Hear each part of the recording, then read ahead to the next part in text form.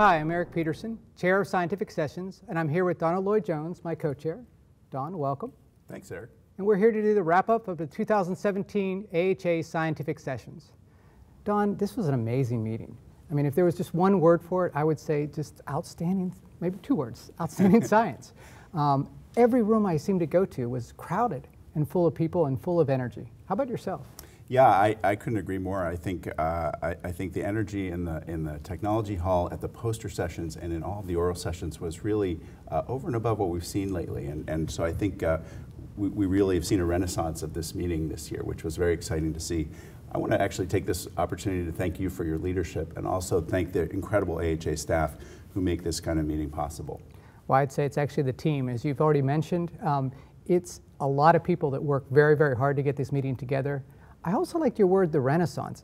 A little bit, we hadn't been to Anaheim since 9/11 actually. Right. And a lot of people are talking about how we're getting back more to the basics, the idea of just great science being presented by great speakers, and then the opportunity to share it amongst a large crowd of people. That was really wonderful. Yeah, I think the networking opportunities that come in a meeting like this are really unparalleled, and I've tried to take advantage of as much of that as possible, and I've certainly seen the spaces where networking can happen are much more user-friendly, and so I think that's an important aspect of these meetings.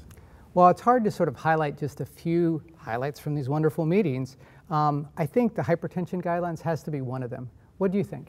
Yeah, I think that was the big deal at this meeting for sure. We've been waiting for consensus broad-based hypertension guidelines really since JNC7 in 2003, and boy did we get them. Yeah, I think there have been a number of paradigm shifts in the new hypertension guidelines that were presented here. Just to highlight a couple of those things, importantly, a redefinition of what hypertension is. So instead of thinking about pre-hypertension and then hypertension starting above 140/90, now we have guidelines that tell us that elevated blood pressure starts with a systolic blood pressure of 120 to 129, and stage 1 hypertension now defined in the 130 to 139 or 80 to 89 group, and then 140 to 90 and above being stage 2 hypertension. So, and then the idea of treatment now being somewhat personalized, right? Yes. We're now finally getting to the point where we're actually thinking about, as a person has higher risk, more aggressive therapy, completely consistent with what the evidence has told us so far, but now allowing doctors to now practice that in their actual everyday practices. I think that's right. Really robust recommendations about lifestyle for people at lower risk, and then lifestyle plus drug therapy, really combining not just that single number of the blood pressure, but importantly, considering the global risk. And then finally, the other big thing, a lower treatment target, trying to get all of our patients to less than 130 over less than 80. Really exciting news. Yeah, I think most everybody is happy to see these come out. I think some people, if the only slightly negative I hear is that it's going to put a lot of challenges or pressure, pardon the pun, onto the doctors and health systems to try to deliver it. But we all know it's the right thing to do, so I'm glad to see the guidelines finally coming to that. Beyond the hypertension guidelines, I think a whole emphasis on prevention has been rather remarkable at these meetings.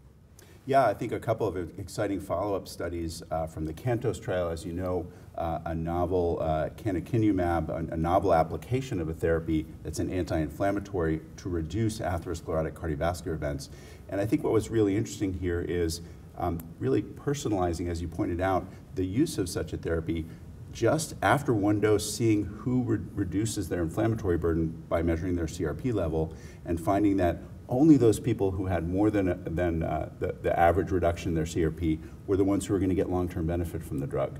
And those who didn't, maybe you wouldn't use the drug for a longer term. So really trying to personalize those decisions. And we saw the same thing with regards to the PCSK9 inhibitors, where on the Fourier results, again, very similar, finding high-risk populations for which the benefits were much more significant, even looking at other disease states, polyvascular disease, and looking at limb salvage.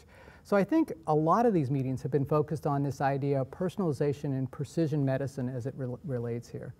A lot of findings with regards to the genetics overall, lots of information on new and big data and how we can, again, use all this information to better practice medicine and personalize it for the individual. Any other of the trials that really excited you? Yeah, I think there were a couple areas where we saw some real progress, at least in terms of understanding the problems, if not actually in some cases showing us new ways to do therapy. I thought there were a number of important trials, again, teasing out patients who we have to put on antithrombotics or antiplatelet agents, but we might also need to put them through a procedure. And I thought we got some good guidance on how to do that better. And then I think a very exciting session focused on quality improvement, sometimes in international settings, and the continued challenges of we can see modest improvements in process of care. Translating those into actual outcomes is a tough nut to crack, but got to keep doing it. Yeah, no, I think that's another big message. I mean, we have all these wonderful discoveries. How do we apply them every day to reach all the maximum potential we have? I think a final note should go about our president, John Warner. He had one of the most amazing first speeches that I've ever heard. It was incredibly personable, and it talked about the ability of each individual to do what they can to better the field and to help individuals, whether you be a volunteer, a scientist, or a clinician, all of those having great opportunities.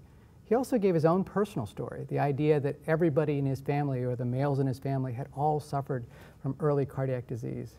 We respect him so much for his work and effort as the president of the Heart Association, and know that he will inspire us throughout the rest of his time. In closing, I'd like to thank you all for all your help through these meetings.